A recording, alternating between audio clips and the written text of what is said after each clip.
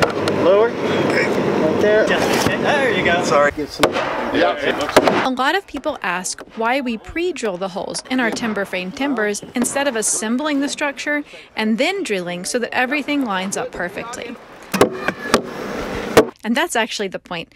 We don't want everything to line up perfectly. You can do it that way, and it is faster and easier, but however tight your structure is right then is the tightest it's ever going to be.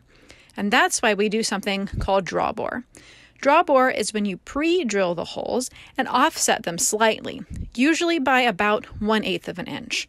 Then when you make your wood pegs, also called trunnels or tree nails, you heavily taper them to one side to help the peg go into that offset hole. The peg bends slightly as it goes into this offset hole. It tightens up the joint. It's really cool to watch in action. And then it acts like a spring, helping to hold that joint in place securely as the entire structure dries in place so that you have nice secure joints even as your timber frame ages.